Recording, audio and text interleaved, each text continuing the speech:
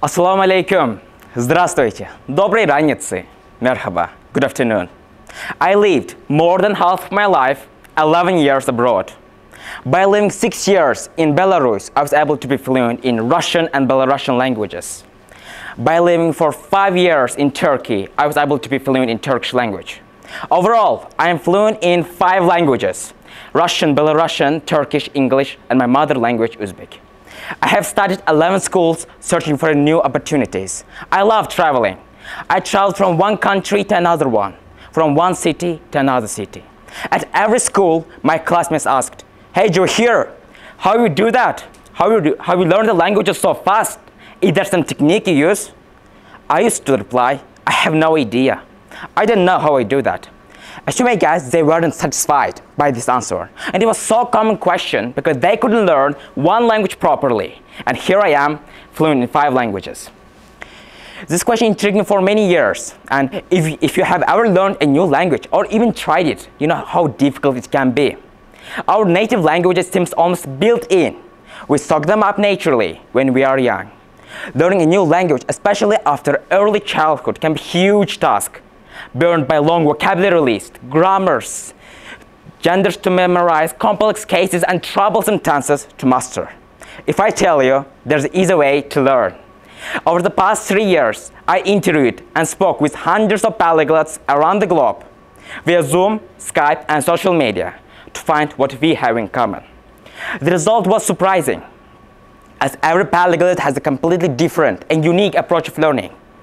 For instance, the polyglot from Russia, Alexander, learned the vocabulary and rules right before sleep, because memories made when people are awake are strengthened during sleep, or simply, information learned are replayed and embedded in our sleeping brain.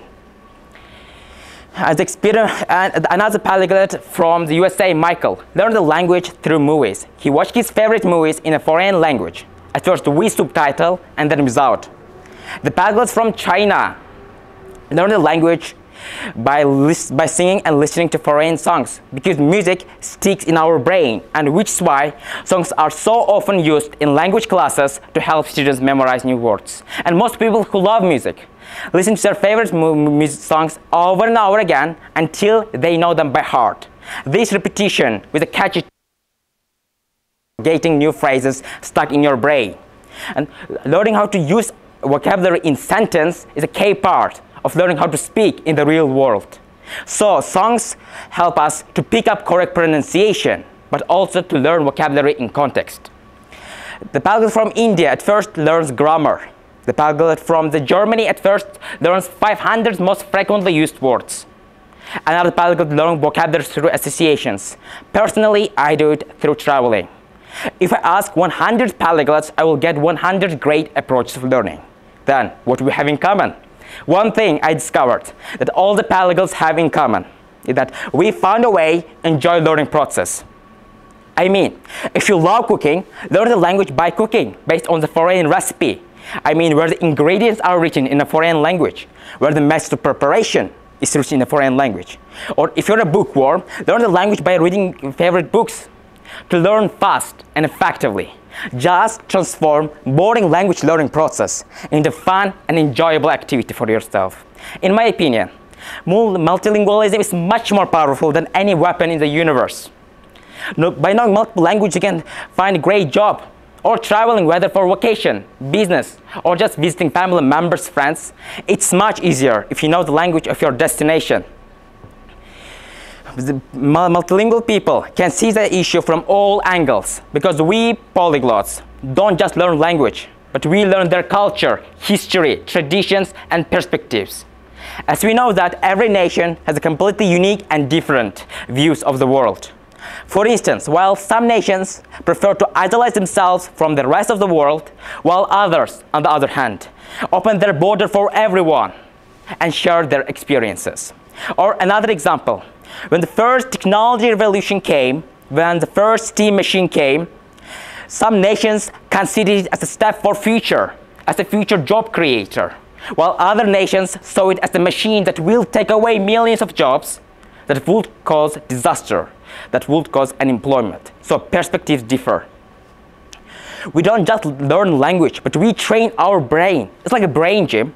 The more you learn the vocabulary rules, the more you will train your brain, and the more you will improve your memory. John Grundy, a neuroscientist at the Iowa State University, who specialized in brain and multilingualism, explains that learning a new language causes extensive neuroplasticity in our brain. Or simply, when you learn a new language, your brain gets rearranged, new connections are made, and new neural pathways are formed. The experiment has shown that at the early stage of language learning process, every action takes place in frontal lobe, or simply front part of the brain.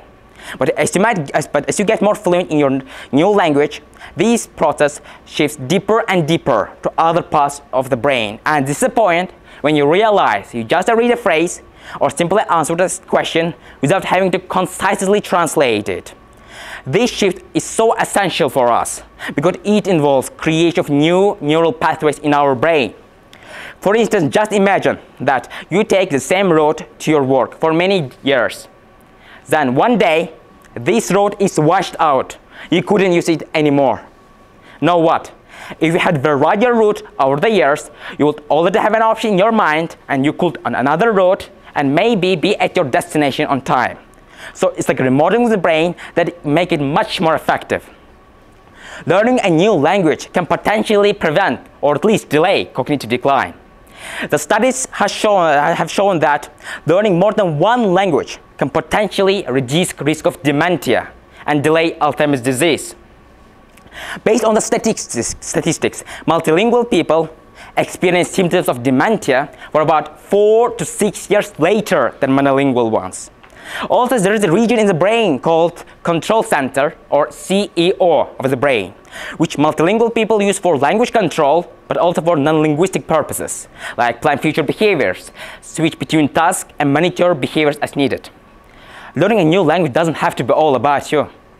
By knowing multiple languages, you can help others, like helping out refugee in your motherland, or simply teaching foreign language to your peers. I have one question to you guys. What's the fastest way to make 1.2 billion friends? Learn Chinese, yes. Learning a new language gives you uncountable opportunities to meet and connect with others. If you are thinking it's too late, you are probably wrong. We often think that only children can learn languages effortlessly. Yeah, indeed. Children more quickly learn whatever language they're exposed to. But when it comes adding a new one, we adults aren't as much of a disadvantage as you might think. If you practice a lot and immerse yourself in language, you can see the benefits it can bring at any age, especially when you get older. Professor Kurt Richter conducted a brutal study at Harvard University in the 1950s, where he placed rats in a pool of water to test how long they could survive by swimming around before they give up. And at first round, the rats on average swam 15 minutes. And right before giving up, researchers take them out, hold them for a while, dry them off, and let them to rest a few minutes. And then put back in for a second round. How long do you think they were able to survive? Another 15 minutes? 10 minutes? 5 minutes? 60 hours. Yeah, 60 hours, the same rats. From giving up to 15 minutes, they were able to survive 60 hours. They pushed their bodies so hard what they used to consider as impossible. If the hope can cause these exhausted rats to swim for that long, how different your life would be if you started believing in yourself. If you believe in yourself, you can learn any language at any age. Thank you.